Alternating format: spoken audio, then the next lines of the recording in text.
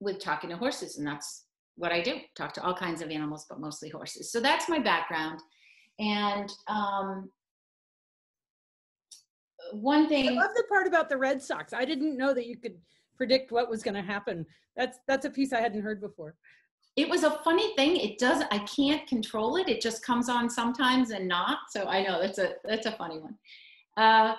And so what I would say to people is our first conversation, I talked more about the hows of animal communication. And if they go to your website, it's really now the equine, you say it. Where do they go? Because it's not Murdoch Method, right? Equine YouTube channel is where all the videos are. Yeah. So we did the first hour, we talked a lot about what animals are going through right now and ways you can use your own animal communication skills that you have, you might not know it, to help them. And then we talked about body scans. So we're not going to repeat things. We're going to move forward, but just so you know it's there. And the other thing is, if any of you have decided this is something you would want to pursue and you're willing to put a little practice time in, I took all those classes that I had taken and distilled everything into a small mini course that I believe, and that's all really you need. You just need to make time to do some of the meditations. You can find them at lpconnections.com on my store. The whole thing in its entirety of everything I teach in a clinic is $40. And if that's too much, because times are tough right now, you can send me an email through my website and we can reduce the fee, because this is just an opportunity right now while we're all sort of locked down or closed in. This is a great time to be practicing skills. So that's my little push for that. I'm just going to interrupt you for a second because I popped this up on Facebook Live. And so that people can kind of get to meet you a little bit, and it's up on the SureFoot Equine Facebook page. So just briefly, just tell us a little bit more about what we talked about last time. I know that, in my opinion, everybody has the ability to hear what animals have to say. It's just that we either discount it, think it should be coming in some other way, or doubt ourselves. But from listening to you and from my own personal experiences, actually, and I've had a number of them, the most notable one was when I had just gotten to Andy and I only had him for a few weeks, and I drove him out to Washington State and stopped in Colorado on the way home, and I'm upstairs sleeping and I hear I'm out of water, and I'm like, that can't be possible. I left with 2 big buckets, and I went down and he had no water. So I think we've all had an experience one time or another where we've had a sense or a feeling or something, and then we find out, oh, look, there it is, whether it's with our family, whether it's with our children or with our animals. And I think what you talked about last time was that, like any skill, we must work on developing it for it to actually be more consistent. Just like riding, we need to practice to make it more consistent. So can you just speak a little bit about that? Yeah, one thing I'll say is that when I do, and you've experienced this, when I talk to Al for you, your horse, you'll say, oh, you know what? I knew it. And so many of the owners, I'm going to talk a little bit about the different themes that I hear with the communication when I talk to horses. So many of them will say, oh, you're right. I knew that, but I didn't know it for sure. So I think if we could trust ourselves a little bit more, you are going to be your own best expert. You're going to be your horse's best expert because you know that animal best. And I also can say that in the classes that I took to learn the skill to actually communicate with a horse, which, as I said, is on the mini course, I was in classes with people who had not felt they had any intuition skills at all, and they could do it. I think we're all actually born with a level of intuition. It's just that like my grandmother, actually, I remember a story where she talked about during World War II, she was reading tea leaves and she read that her friend's son had died or was going to die, and he did. And so she never read tea leaves again. But that intuitive, I think it's part of us. It's just a question of whether or not it's acceptable, whether it's acceptable to us, to our social group, to our environment. And the other thing is that I find that just because I got this information, I always verify it. So it's like, trust Yes. myself, but verify. Don't just simply blindly say, well, okay, that's what was said, so that must be true. It's, how does that fit in my known world? And some of the things I'm going to take an action on, and some of them I'm not. And some of them I'm just going to file and kind of see what happens later on. And I think putting it through that kind of a filter is really important, because it's that discernment. Does this make sense to me? Does this fit with what I know? Is it just another piece of information that I can put in a framework to see if I can make more of a shape out of all of this idea that makes sense, and then allows me to take an action? So that's the other thing that I always tell people, is that, you know, don't just take the information verbatim and, you know, blindly, but, you know, be discerning, evaluate, assess, verify, and then act on what seems right to you. I always say to clients, you have to filter everything you hear through me through your common sense before you act on it, right? Great. And Yeah, if it's that's medical, a very succinct way of saying what I said. yeah, and if it's medical, it's got to go through the vet, right? So just to be careful. But I would also say, you know, those times when you're on the telephone and you've just said something and then you're pausing and waiting to see what the other person would say. You know, there's a difference between receiving information and just listening to what comes in your ear, right? Or your head, or thinking. Yeah. And when you think about whether to trust it or not, if your mind's really busy and you're worried and you feel anxious and you're like, oh, I think the horse is telling me blah, blah, blah, I wouldn't trust it. But if you're calm and you think something came in, I think there's more chance that it's right on. Does that make sense? Yeah, absolutely. Yeah. All right, so anybody listening on Facebook Live, just join us on the webinar. You can find the invitation in the email that I sent you. And I'm going to turn off the Facebook Live now, but do remember that if you join my mailing list at murdochmethod.com, you'll get the email every weekend with all my webinar guests for the week. Yes. All right, great. So we had talked, I'm going to just run through some themes after all these, I don't know, thousands of conversations with horses. I think it's fun I thought we could start, and I could explain a little that will then lead into why I think these pads are so important, your Sherpa pads. So, okay, cool. So I do have notes, so you're going to see me look to the right a little bit. But one of the things that horses say that has just taken my breath away is that they are in your life for a reason. Truly. Yeah. And they know what it is. So for some of my clients, they'll say, I'm here because this woman needs an escape. And when she comes to the barn, she's present. She doesn't think about the rest of her life. She gets a break and then she goes home.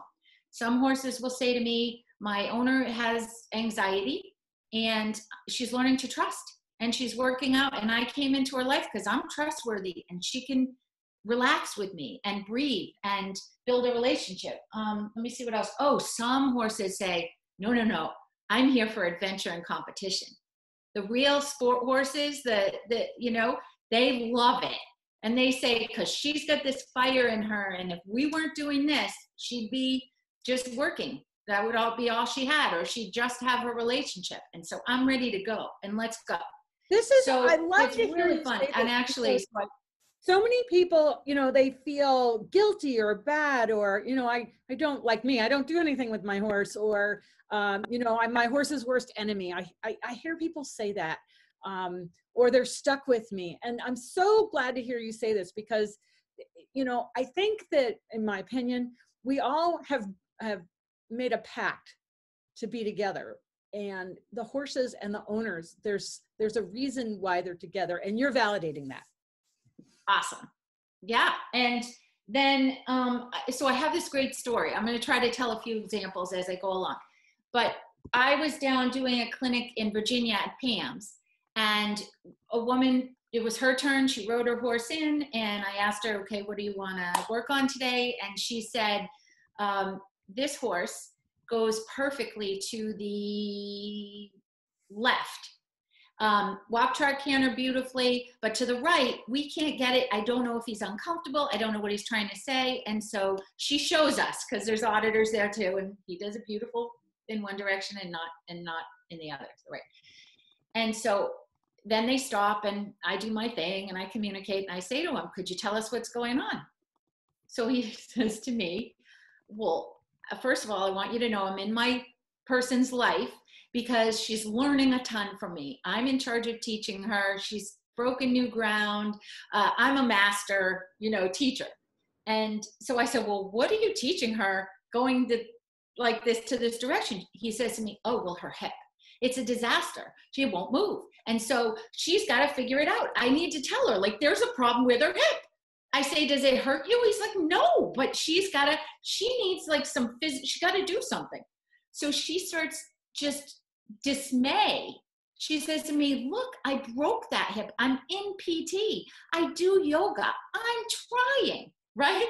So I'm translating. You can imagine that I'm saying this.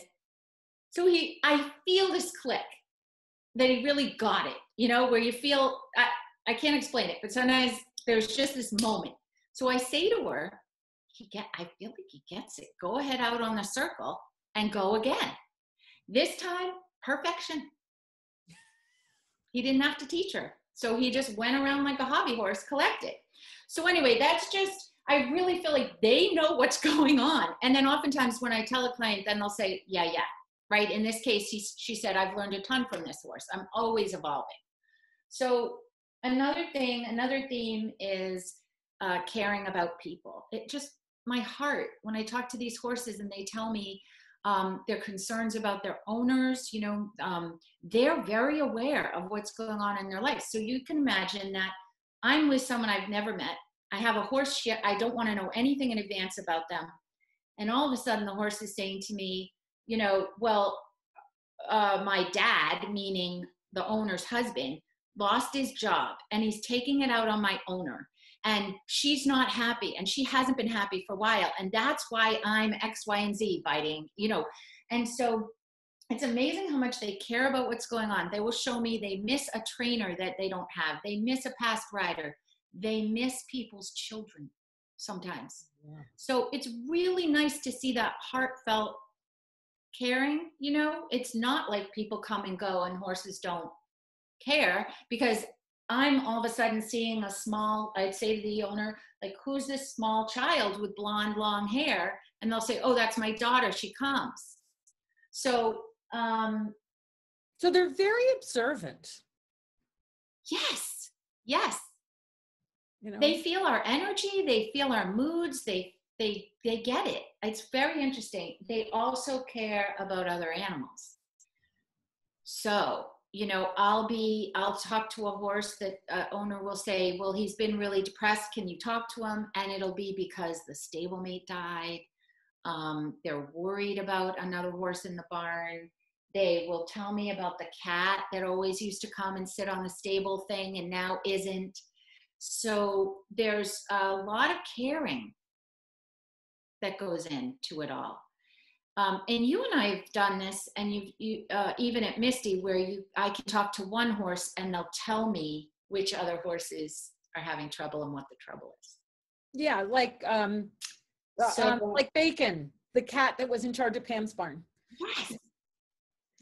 Yeah, Bacon's the cat that he's in charge, and so Pam had 8-10 horses, and Bacon could tell Laura all about every single horse. Yeah. And I didn't know the horses, but he parades them through my mind. And I'm saying, okay, Pam, which one's the white one? And what's the bay? And we just went through it. He showed me each horse and the dogs, 4 dogs. It was funny. So someone's asking. And so horses want a job. We just have a question. Could the human be brought into the horse's life for a particular reason? Like is the person being picked by the horse, I think is the way I would refer that. Oops. 100%. Yeah. I think it goes both ways. I mean, how many of the people watching have rescued a horse and know that you are the answer, or have helped a horse in a way that they've never been helped before? So absolutely.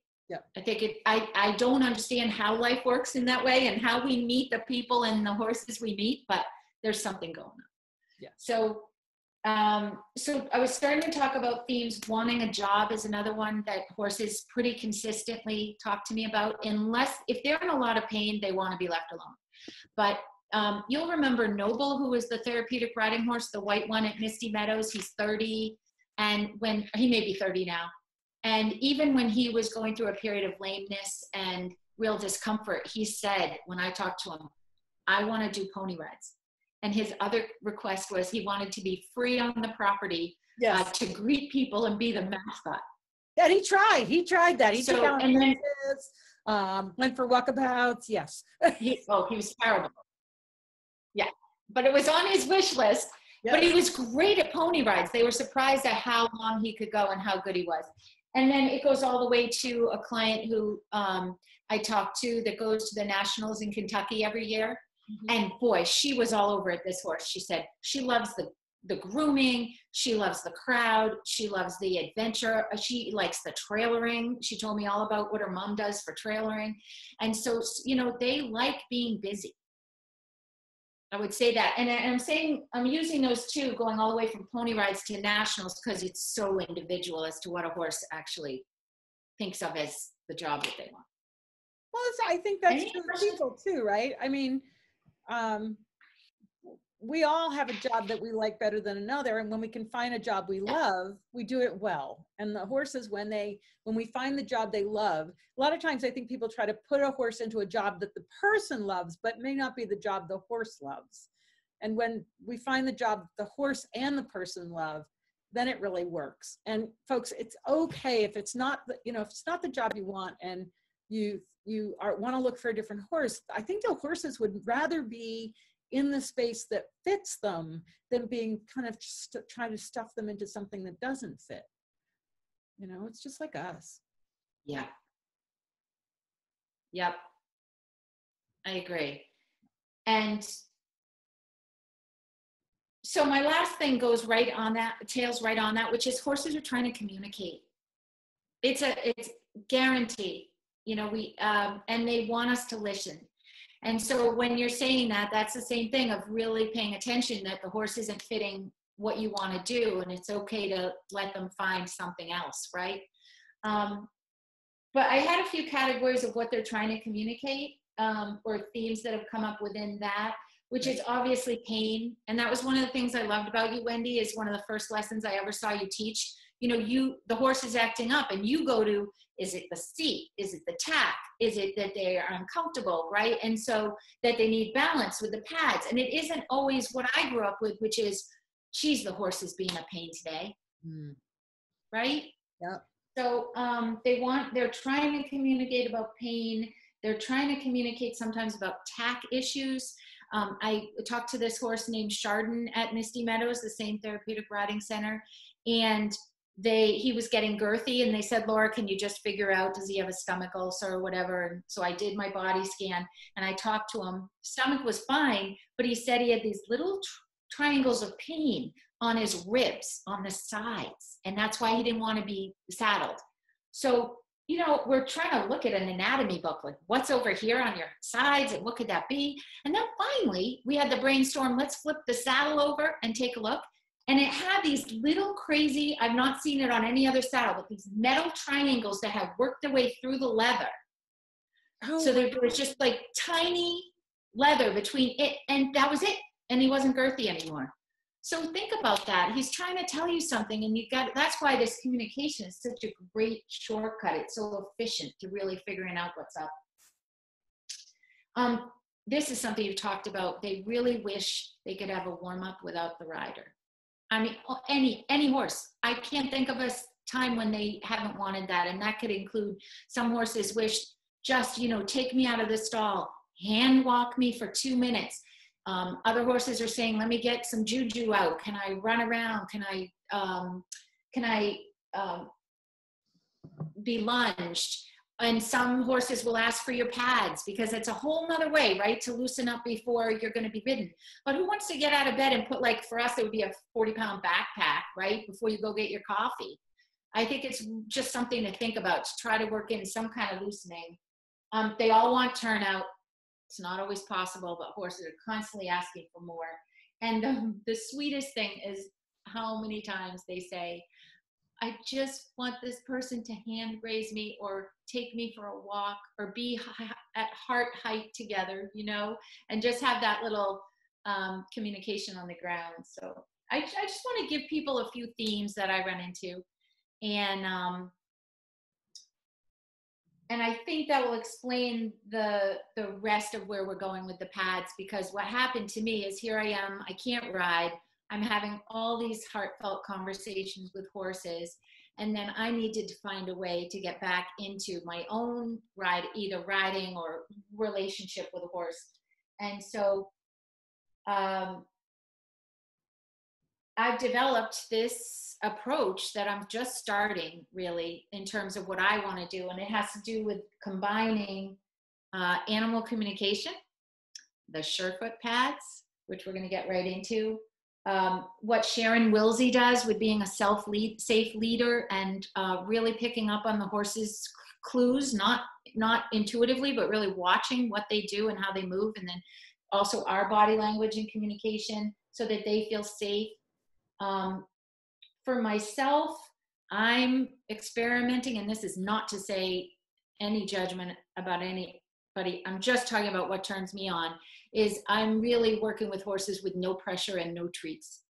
So I'm going into situations where I just stand with that horse and start from there and see where we go. And then I'm doing the comfort stuff. So massage, energy work, which is where my next, I'm going to show a little bit of that. I sing to them. I don't know, a lot of horses like when you sing. Maybe it's because it relaxes the people. And you breathe. I think it's a lot to do. And you breathe. You breathe. I get a fly whisk out, especially if I'm going to do your pads, so they don't have to move off them. If they're not afraid of the fly whisk, they really appreciate me acting like a horse. You know, there's ones with the tail on the end, a fly whisk. And then I just have been, and affection, which is an interesting thing because so recently I've been working with horses that have learned helplessness or freeze. And I don't mean working intuitive. Well, what I mean is not in a paid situation. I've been just spending time trying to develop my own new way of being with horses. And and I lost my train of thought. Just seeing what do they want to do. So what do they want to do with me if I don't have an agenda? So that's just it. I'm just throwing some ideas out there about what's going on with me. And I thought now we can go to. So there is a question. Yeah. Barbara's asking, have you ever found a horse that didn't like being ridden, but did want a relationship with people? Tons.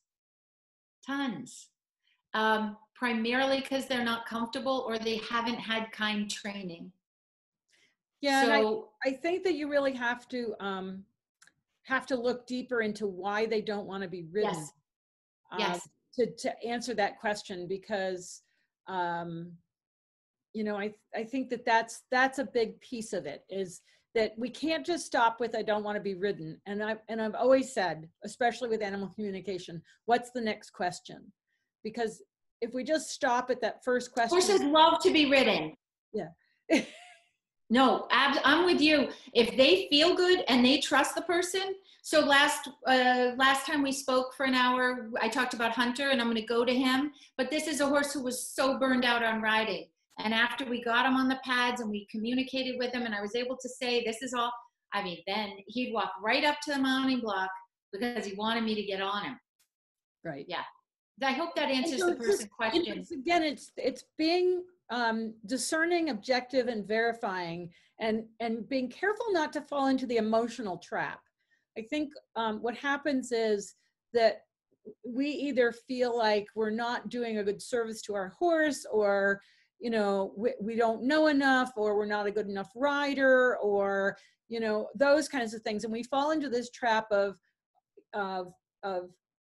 what's the word for it? But a type of negativity where we're saying, oh, my horse doesn't want me to ride him, or, and what I think we really need to do is go, and why is that? And what is it that I can do? Whether that's.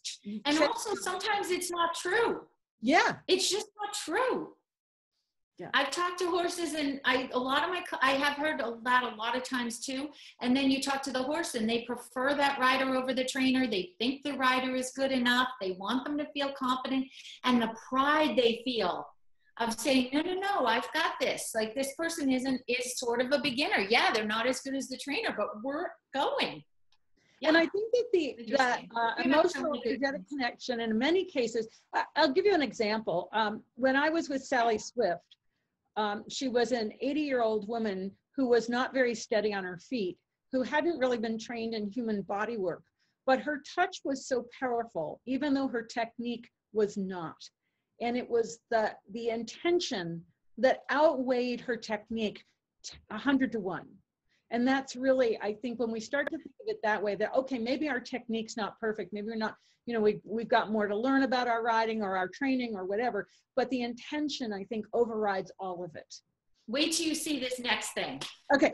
Because that leads right in. But I did want to say, I see the name Andrea Wadey that Diane had mentioned. And I forgot to mention that she was the first person that I learned about who decided no pressure, no treats, let's see where we can go together. And that's with riding. She still rides, but it's just it's a whole different approach. So thanks. And Andrea's done a course with CRK training. I also have online courses with CRK training, and all of those courses are open right now. In other words, normally they're closed and we do a launch and then you sign up, but during the pandemic, Callie's opened all the courses. So if you're interested in learning about riding better with the Effortless Rider, or more about Andrea Wadey, or some in-hand work with Patrick King, all those courses are available at CRK Training. So great resources, you know, wonderful information, and it all fits together.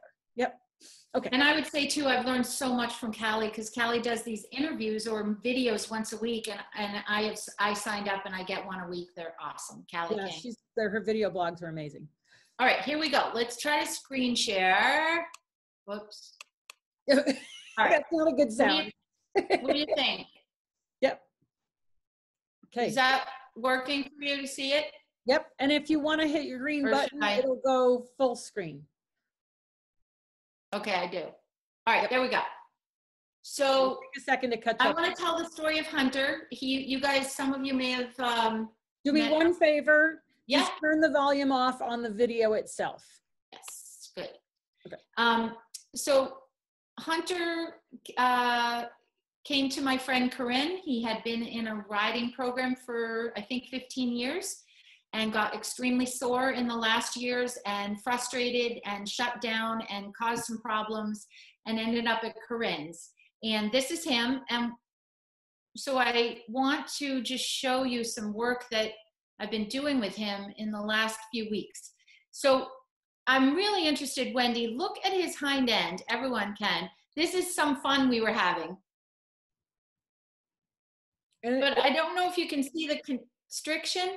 It's playing jumpy, like it went from turning to jumping. So just pull it back and play it again, and it should catch up. I just did. Shoot, I just did that. Tell me if. So you know what, if this is us at Liberty, this is him feeling comfortable. Yeah, if you grab the slider, after you hit play, grab the slider, and then you can control it a little bit, because it's jumping really badly. So. Uh-oh. Yeah, you're making the turn, and the next thing you're at the jump, and I'm not sure what happened in between. Oh boy, I hope we don't have that problem going forward. Well, yeah. All right, let's skip.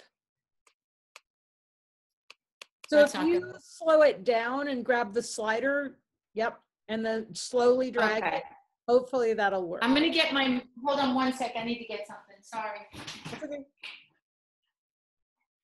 The, was really interesting when Laura and I were doing our test. Her video is really good, and I noticed it slowed down, and it probably is the timing that people are kind of getting on the internet. But okay, so here's us. Just watch his hind end. We're just playing. I don't know if you can see the pain point, but so so where I feel the pain, if you watch, is just stuck right here. Yep. So from the point of the hip down to the into the hip joint area, and tensor fascia lata, and probably you're tying into your quads. You know, that's really interesting after listening to Martina Neerdhart and the fascial lines, because I'm immediately feeling like there's really tight fascia in that area. Yeah, can you see it? Me too. When you look with, and Yeah. the people watching too, if you look with soft eyes, I mean, even if you're not feeling intuitive, there's something not moving right there. But anyway, okay, let's go to the, like you look at his head and neck and shoulder and it's much smoother. The skin is smoother, but in the rear end, it looks. Yeah.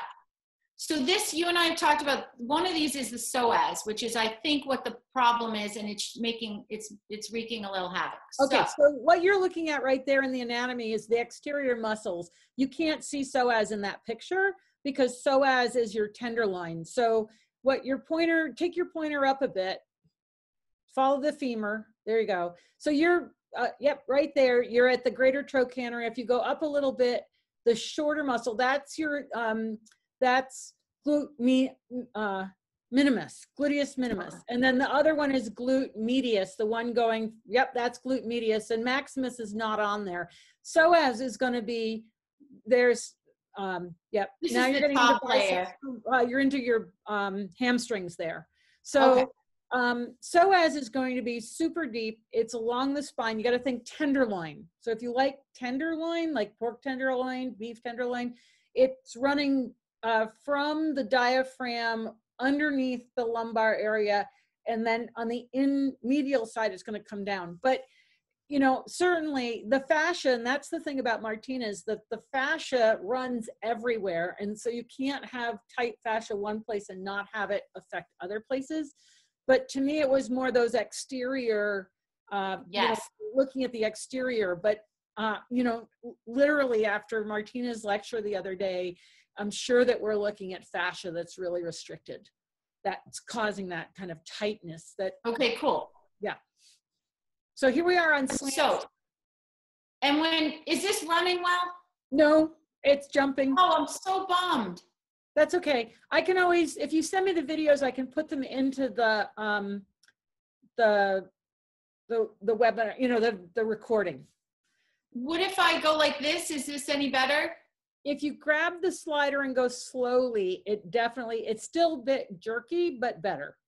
Yep. So now he's dropped his neck and he's moving his right front foot and the lead shank's over his back and he's standing on the yellow slants. Yep. And then just yawning and yawning. Oh, we haven't, oh, there we go. Now we see the yawning. And the chewing and another yawn. Yeah, you'll have to send me these videos so I can put them into the replay, because it would be really nice to watch this. So we'll talk about that after. I'm going to just try to, oops. I'm going to stop sharing and try again. I'm so sorry because the rest of it was all wanting to show you these crazy things that he's doing. It's okay. So let me just go. You know, it's just, what happens is bandwidth, right? Like, yes.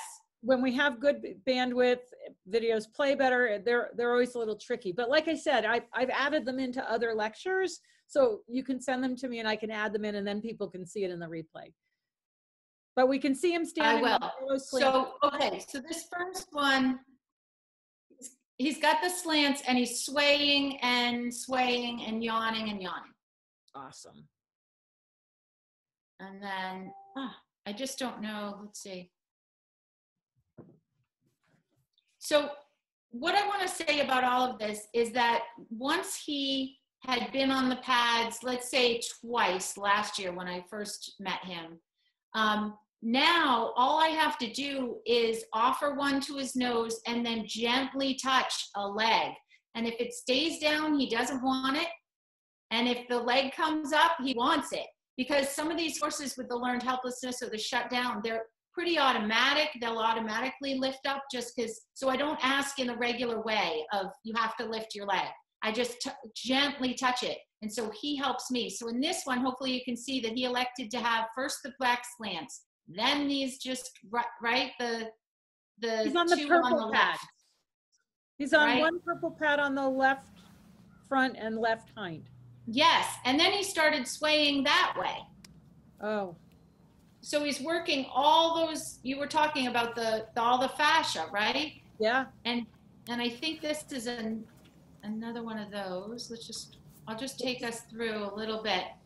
And it may be that if you, Laura, if you take it through slowly like that and then go back and hit play the video, it may catch up. so we can try that. So if you just scroll it through slowly, sometimes it's just a question of catching up. That's the one thing that he's got his eyes closed and his ears are really soft. So this is a video that I might even, if you send it to me, I'll show it to Sharon, because I'm talking to another webinar with Sharon on Monday, and it'd be really fun to have her look at this video and give us some feedback. I love that. Okay. So now I'm rerunning it. Is that any better? It's sort of better, but that's okay. Oh God. There's ear. Okay, let's keep going. I don't want to bore people, but this was a lot of blinking, a lot of yawning, and now he's rocking side to side. And then, lo and behold, I thought we were done. And here's another one where you'll see he elected to have the slants back. Oh, cool. So after, what? That's cool. Yeah, so I thought we were done, but I gave him the choice. What? He's so much softer through that right hip. Yeah, can you see the change? Oh, it's totally And then look at how he's, yep. See, can you see how that right and then the left he's stepping through? Well, he picked up his right hind foot and now he's just got his toe resting. And then he put his foot back down and he switched hind feet, and then he switched hind feet again. And then he'll switch the front leg, and his mouth is, his lower lip is going. I'm just going to move you out of the way. Okay. Yeah, it's kind of like flip, when you had the little flip things as a kid.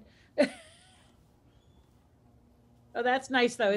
His eyes are closed. His ears are really soft. He's just doing little radar ears, really deep blinks, little tiny movements in the neck. You can see the body doing little tiny sways, the deep eye blinks, the ears just radaring around, making sure everything's okay. He looks really content there. Totally. And then this one, look at that lip. I had never seen this expression on his face of that lower lip just sort of, see it? He's just so internal that he almost looks like he's sleeping. And this was, still the back. So Laura, while he's standing on the pads and you're obviously standing there filming this and watching, what do you pick up from the horses? I mean, that's kind of the thing that I'm curious about, was what do you sense in them while they're on the pads? There's many different things. So one, I'll just run through this one while I'm talking, because you see that leg go up and down, almost spastically when it's in regular time. So I see that they go extremely inner. Do you see can you see how his face twisted? Yes, his whole neck actually, and his mouth. I'd love to see what Sharon thinks, but for me in this moment, he's so deeply in some kind of trance, because imagine we've been going for about 10 minutes of pads at this point, maybe a little less. And look, he's just letting his body move in whatever way he feels it needs to. And then a big lick and chew, lots of swaying. Have you ever heard of unwinding? That's what I feel like. It's like the layers are just going, layers of stress are pouring off him is what it feels like to me. And he can have an internal process, which I think these pads help horses with something called cellular memory. I feel like they can release trauma when they're on the pads, because they're changing the configuration of their body. They're releasing at the autonomic nervous system level. They're reducing cortisol and adrenaline. And then do you see how all of a sudden he kind of came back alive? Yeah. By the end of this. And then let me just show you. Then the funniest thing is he wanted this last pad. Can you see that? The purple. Yeah. So again, I thought we were done. I went gently to each foot. He picked it up, even just me touching the foot, the leg right about here. And so I put this, and he hung out like this for a little bit. It's so funny. He's made a slant out of the medium pad there, it looks like. That's right. And look, he's just still sleeping. Oh, yeah. And Laura, do you really think it's sleeping, or do you think it's just a very deep, almost like a meditation? much more. Sleeping is not the right word. If he's completely inner focused. Yeah, bliss. Somebody said it's bliss.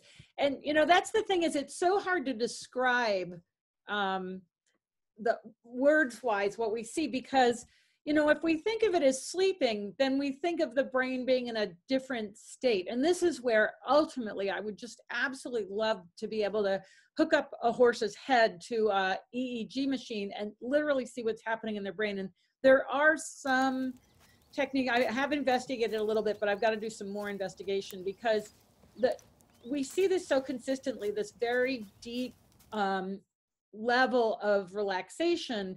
But the other thing that I've seen so often, and I think you might even see here, is that when they come out of it, they're right there, they're present. It's not like they have to, you know, go through a process of waking up, if you will. Many right. Horses come off the pads and can go right to work, especially if they're familiar with the pads. They can look tranquilized, literally, and then they come out. But I wish we had better words to describe that that deep internal state of relaxation. Well, for me, when I tell a horse, and we talked about this last time, the combination of telling a horse that they are safe and that whoever now owns them, that everything's going to be okay and this is their home, for example, and then putting them on pads, it is like they let down in the deepest possible way. I feel it through my whole body. I breathe deep. They breathe deep. I mean, you've seen it. They're just, yeah. And this video is just him walking away, but I don't know if you can tell that whole, there's just not my pain signals going off on the right side. Yep. So not only does it help with them emotionally, but it's helping so much physically. And then when you sense this particular horse on the pads, is there a pattern of release that you sense, or is it different from horse to horse? You know, this is what I would say. I have put aside all these videos. I really wish you could see them, because there's such similarities, and it's a lot of what Sharon Wilsey talks about, that you will see patterns. For example, right before they yawn, lick and chew, relax, let their head down, they start messing with things, right? So they're trying to push into your legs, or they're rattling something next to them, or they're actually just biting their leg, and then they let go. So there's some common ground. Have you heard of something called an extinction burst? No, what's that? So unshare your screen for a second and I'll describe extinction burst. I'm trying to remember where I read about this, but there's the, it was in one of the books I read about changing habits, and there's something called an extinction burst, where you'll actually see an escalation of a pattern before you see it let go. So an example is a horse that tends to want to bite on the lead shank, and he starts to not do that anymore. And then you'll see this huge escalation. He might really try to bite on the lead shank, and then it's like the last gasp, and then the pattern shifts. And so the term extinction burst has been applied to that. And it's not unusual with Surefoot to see horses do what I call, you'll see like a strong pattern, whether that's a strong tension pattern or a strong behavior pattern, or they can't stand on the pads, and you'll see them become what I call less committed, but it's still the same pattern. So it starts out really strong and totally unconscious, and then you see it be less strong but definite, and then less strong and maybe even delayed and becoming conscious. And then finally you see that there's either an escalation and a let go, like an extinction burst, and a shift to where they let it go completely. They're on another track. It's literally like they've gotten off this train track and they got over on this one, and this one takes them to Happy Town, and that one's the old habit, you know? Completely. And don't you think that's part of what we're seeing when from before and after? Yeah. So Marion says it gets worse before it gets better, and that's also seen in Masterson method of fidgeting before release. So there's this common theme that we see with different techniques and in different species, but the consistency is the pattern, that this sort of escalation and then a let go. It's like the nervous system's like holding out. I'm going to try it one more time. Doesn't work. Okay, this is better. I also find it's cumulative. So this horse, can I show you another Yeah. thing? I feel like as he's gotten to know the pads, he has gotten more and more expressive, that they go deeper somehow into giving him relief. And I don't know, okay. You've got to get out of full screen. So hit your escape button. There you go. Interesting. Yeah, it wouldn't let me. Yeah, it's okay. Right. Just go to your photos, hit escape to get out of full screen, and then you'll be able to pick. Yep. Okay. So can you see this one? I love is that we start to see all these common themes, whether it's with, you know, Masterson or team or Surefoot. There's archetypal patterns or innate patterns within the mammalian nervous system that we see. Yeah. Yeah, it's exciting. It's so exciting to put all this together. So this, okay. Can you see this now? Okay. So I want to talk about that a little bit and I wanted your feedback, and tell me if this is going to run well. We'll see. Okay. So he's got his nose really extended, his throat latch really open. Is he on that? This is from energy work. Oh, okay.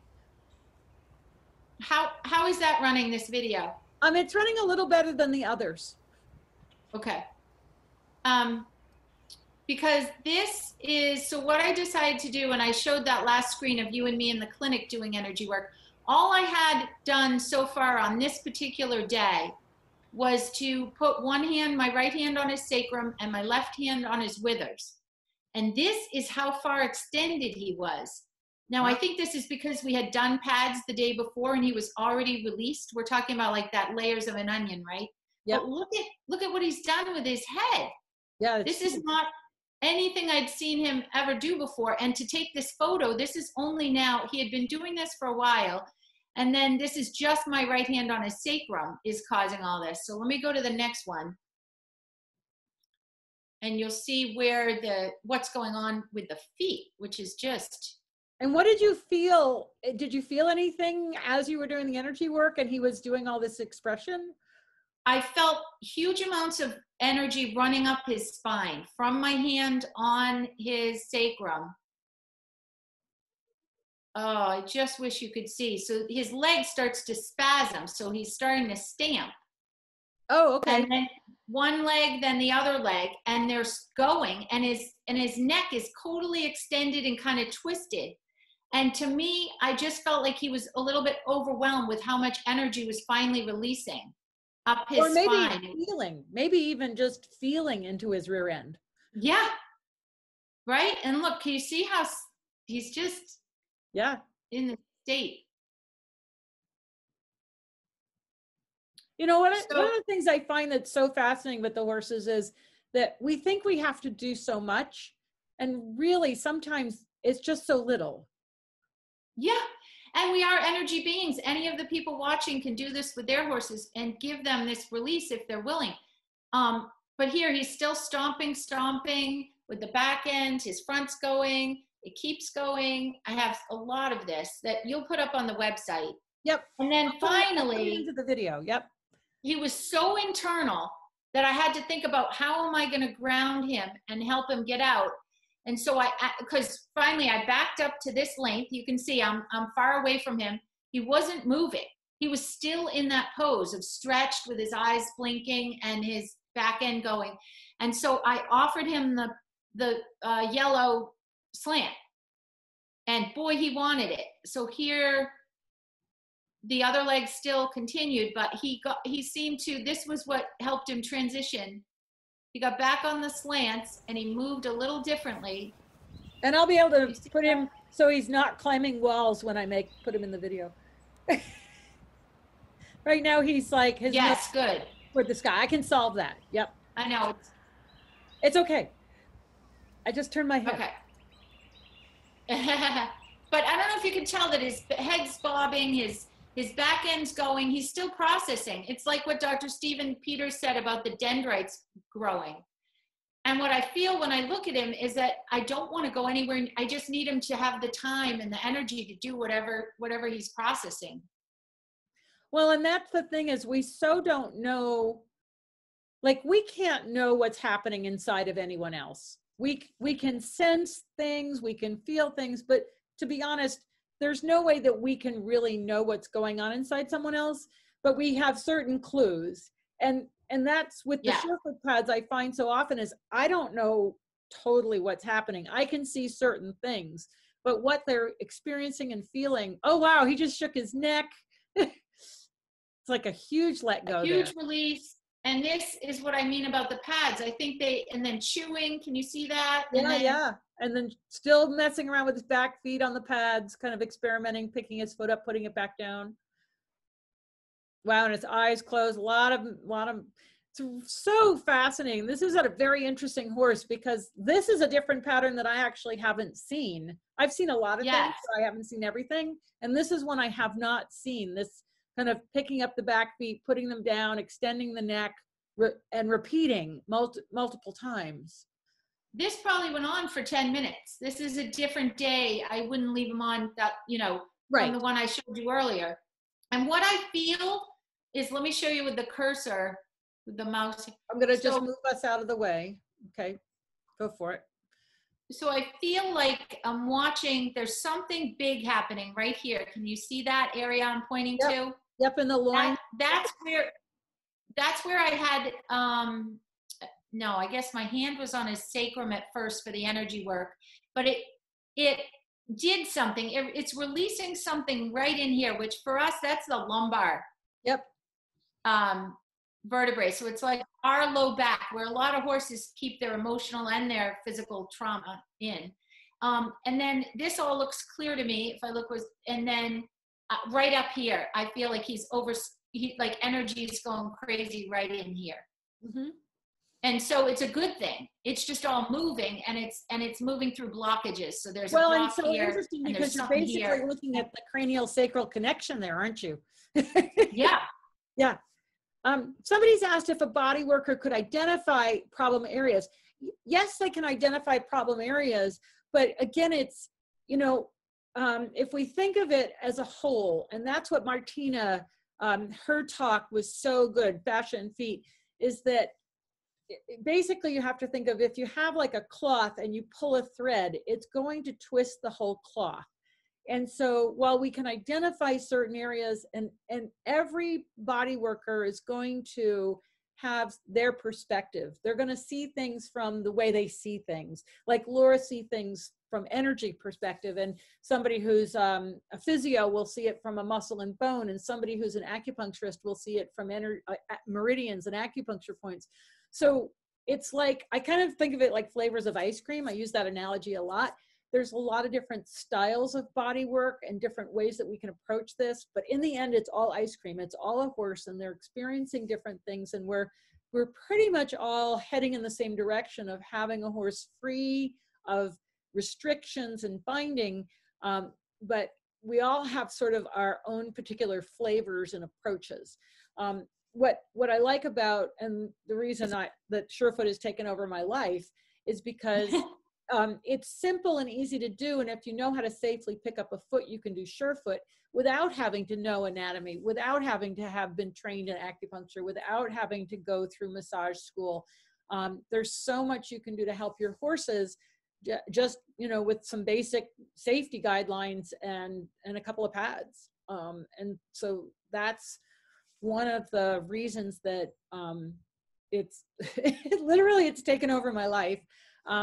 Because it's something anyone can do with their horse and have huge benefits. And you don't have to be able to identify energy or feel muscle tension or that sort of thing. Although Surefoot acts like a magnifying glass, and you start to see more and more and more. Dr. Feldenkrais always said, if you know what you want, you can do it. If you know what you're doing, you can do what you want. And in this case, if you can see what's going on, you can do something about it. Surefoot is kind of that magnifier that helps us see what's going on. Oh, who is that? That was a really interesting horse. Did you want to see that guy? Yeah. He's so expressive, but I can't stand that you won't be able to see it well. But it's okay. I can add it in. So let me take a stab at answering that question too about body workers. Yeah. Just that And I think they're amazing. And if you can afford it and you know a good one, I find horses oftentimes will put someone in my head and say they want them. And when I explain to the owner, this is who I'm seeing, it's a body worker. But what I would say is that the pads, you don't have, they choose, they know what they need. Yeah. So you don't know what we're addressing, but it's what is, once they've been on them a couple times and they get what the benefit is, they will help you, right? They tell Yeah. you. Sometimes it's diagonal that they want them on. So I just think it's such a shortcut at times. Okay, wait, let's just look at this guy. This is Brahm, my friend Corinne's horse that's turned out with Hunter. And I'm just gonna let it lick and chew. Yeah, it seems to be playing better now. And you're not as broken up either. Earlier, you were kind of getting broken up. So I think we just have more bandwidth now. Great, because he wanted them in the front and then he got off them. And instead of giving up, I offered them, and he wanted, after he wandered away, I asked him again, he had them on the back. Now watch this. So what I love about what you've shown me is that sometimes horses will mess around before a release, right? Yeah.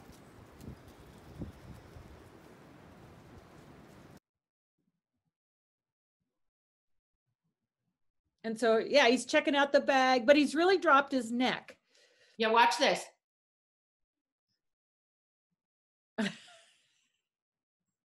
That's awesome. It's really cute. I'm going to talk to Sharon and send me these video clips. We'll talk about that afterward. And then I'll see if I can play some of these for Sharon, because I think she would have some very interesting input about some of the things we see with this horse, like what he does with his neck before he checks out the bag. And his whole expression there is really, really great. And this is a horse that I hadn't seen yawn before. It's not like he always stands around and does this. All right, maybe that was all. I thought we were going to get 3, and then this was his, hold on, let me. So again, Laura, when you put him on the pads, what did you sense from this horse before you put him on the pads? He's a pretty chill guy. And this was, I think, his first time. And so this is him processing afterward. And, yeah. A big yawn. And then a big shake. That shake comes a lot as they're resetting. And what I sensed when he was on it was just, again, the freedom he all of a sudden felt to pay attention internally to what was happening up here in his whole sacral area with those pads on the back. And then to give that enough time, that a little discomfort, I felt him sort of snooping around because something was happening back here. And he looked over at my bag and all that. And then just that yawning as this sort of gave way, and he took some really deep breaths in here in order to let it release. So do you think, sometimes we don't notice our body, and then somebody points it out, especially ribs, and then we're like, oh, that's painful. And so do you think horses sometimes have that, like they've been blocking it out just like we do, and then something suddenly brings their attention, and so then they're not sure what to do with it? I do, because I think horses are incredibly stoic, some of them. I mean, that is not that's a generalization, because lots of horses are very dramatic, but you get stoical horses, and either I do the energy work or I invite, I say, would you like me to massage you? And just that much, or putting them on pads, it asks them to come inward, and you can see them then having to deal with what's uncomfortable. Yeah, and so sometimes, like, I'll put a horse on a pad and they'll kind of, somebody actually posted a video of this up on the FOOT Equine fans page, and it was a full physio pad, and the horse was standing on it, and then he kind of stuck his nose down, and then he started pawing on the pad. And my take on it was he couldn't understand what was going on. It confused him. Yep. And so is that something that you've picked up with some horses, that it's like I don't know what this, I feel different, but I don't know that I want to feel this difference, and it's kind of uncomfortable is quite the wrong word, but change. Well, I would say maybe threatening. Oh, okay. It's a little, I don't know what these pads do, but they create a lot of sensation. Yeah. So I've seen when you introduce the pads the first time, you put the front foot on and they feel it and they stand there for a second, they go, ah, and they wander away. Like, Yeah. you know, because they're starting to get something. What I feel is something starting to run up that leg and they're not, and they don't want to feel it come all the way up here. Yeah, so that's a good, that was kind of what I was wondering. And that's when I watched this particular horse, that was what I got, was he couldn't understand the sensation. And so it was just a little disturbing, a little confusing, a little bit interesting, you know, like a really mixed message. Is it food? Is it something I should, Right. you know, buy? He was kind of nibbling on it. He was pulling it back. But the sort of general idea, how about stunned? Marion says, how about that? That's actually a possibility. I think stunned is fair. Yeah. It's like suddenly they're confronted with themselves and they're like, whoa, wait a second. Whoa, you know, what is this? You know, I'm feeling something. So, but it is, I tell you that I have time now, I'm home. And so I have 3 horses in the barn. And after watching Bob Bowker's seminars, one of the horses is laminitic, and I've started doing her feet. We talked about that. It's actually Joyce's horse because her mom was very ill and she finally passed a week ago. And so of course, when you have that kind of drama in your life, that takes your focus. And so the horse got a little forgotten and I was busy and no one else was paying attention. And so, but as a result of Bob's work, I've gone out because I do my own horse and I've been taking back her toe and watching those changes. And now that Anne's passed, her horse Dunny is there on the farm. And so I'm starting to mess with him, and it's so nice because I have 3 very different horses to experiment with and work with the pads, do their feet. You know, I'm measuring, because Bob says you should always have a ruler. So I'm measuring the foot and then I'm measuring the imprint on the pad to see if you can use the imprint on the pad instead of having to measure the foot if the horse can. And so it's really fun because I'm getting this chance to kind of explore all these different ideas. And now I'm going to have to go play with like sticking my hands on sacrums and withers, and doing body scans and reading, you know, seeing what kind of energy. And Dunny's been a little bit wild, so he's, you know, just some basic manners we're working on. And don't forget the heart hold we talked about last time, just the one hand between the sternum and the withers. Yeah, that actually might be a good thing to do with Dunny because he tends to go pushy, then fearful, then, you know, like obnoxious. He's just not grounded, really well grounded. He's always a kind of a busy character. So I have 3 very different horses to play with. I should have said too, I think it's really important that we still, when I'm talking about being with these horses, I have boundaries, right? They need boundaries. They don't want to be able to walk all over us. If a horse, you know, I use that go away button that Sharon talks about. Sometimes I have to do the neck and the head. But I'm teaching these horses, like, I'm your good leader, right? So I'm in my bubble, you're in your bubble.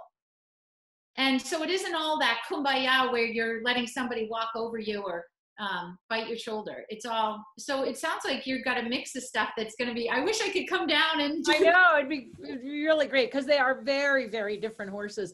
You know, Allie, you go, and he's like, oh, sorry. And Dunny, you go, you know, you have to be very loud and clear. And Joyce's horses, she's great because way back in the beginning when she was a young horse, I taught her that she should not come out of her stall unless asked. And so you don't have to put up the strap, right? And so she today she took a little liberty, and then she realized, no, I'm supposed to stay in my stall. Okay, fine. But I've got to, you know, get the other guys up to speed. So we've run over time a little bit. We do have a question here. Is there anything in nature that might produce a similar surface as the pads? You know, that's a really great question, and it's an interesting question. And you know, you would think there would be something, but what I find fascinating is, like, I go teach in Holland where all they have is sand. There are no rocks. The footing is soft everywhere. And I put a horse on pads and they respond in the same way as a horse in the United States standing on hard ground. So I can't explain. It would seem to me that there should be some footing out there that would elicit this similar response. However, you know, I mean, and the other thing is, you know, people spend hundreds of thousands of dollars on good footing and special mixes and formulas and fibers. And I come along with a little foam pad and stick it underneath the foot and get way better response. So I wish I could explain. Laura, you got any answers to that one? I would say the same thing, that I can't think of anything in nature, and I'm a nature girl. I almost think of no, I mean, the closest I get is like a spongy moss, but that's no good. And, but I would say that, you know, one thing I've seen people do, because the pads cost money, is a whole barn will get the pads. Oh yeah. But like And a community set. If you get enough people to buy in, because everyone's tight on money right now, that's another way to do it. And so whole stables will get a set. Yeah, as long even a lot of people right now with social distancing have times that they can be in the barn, but that would work just fine, because then there would be a barn set and there's times, and you just wash them in soap and water and you disinfect them, or you can spray them with a disinfectant, so they won't absorb anything. You don't have to worry about them, you know, harboring anything harmful if you just, you know, soap and water or a disinfectant spray. Yeah, it's totally fine. That's a cool idea. Yeah. Yeah. All right. So once again, it's the other thing you hour talked about is you don't need the whole set.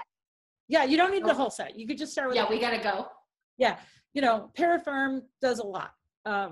But, oh, by the way, everybody, you probably have already done it, but just in case you haven't, this evening is the last opportunity to go to the Facebook page, Surefoot Equine, and nominate your favorite rescue, retirement, or therapeutic riding center to be one of 3 organizations to receive a free half physio pad. So for Giving Tuesday, I'm donating 3 half physio pads to 3 different organizations. Please go and nominate your favorite nonprofit. You know, if I had my druthers, I'd give something to everybody, but unfortunately that's not quite possible. Who knows? Maybe someday we'll get a great donor and they'll be wanting to do that. But right now we're just picking 3 nonprofits, and if you nominate your favorite one, who knows, they might win. Tomorrow we're gonna announce the winners on my webinar at 1 o'clock. I'm just talking about what it is to be a Surefoot equine practitioner. Anybody can join that webinar, because, you know, we'll talk about all kinds of things. It'll be really fun. And all these videos can be found on my YouTube channel, Surefoot Equine. And we've finally started up the new website, surefootequine.com. It's still in a little bit of process. We haven't finished it yet, but it's up and ready for people to go out there. So Laura, once again, thank you so much for joining me. It's always a pleasure to have you, and it's so much fun to see this. And I'm really looking forward to showing some of those videos to Sharon on Monday, on our webinar on Monday at 1 o'clock. I'll watch it then, because I really want to hear what she sees in it. Yeah, and you know, I've been trying to figure out how to do sort of a webinar with more panelists. The only problem is we all have so much to say. I'm not sure we could get it done in an hour. I think we'd need, you know, half a day, and we'd all want to say something at once. I could listen to you and Sharon all day. I'm very happy to just be in the chat room. Okay, great. So I'll talk to her about that. We'll get that done.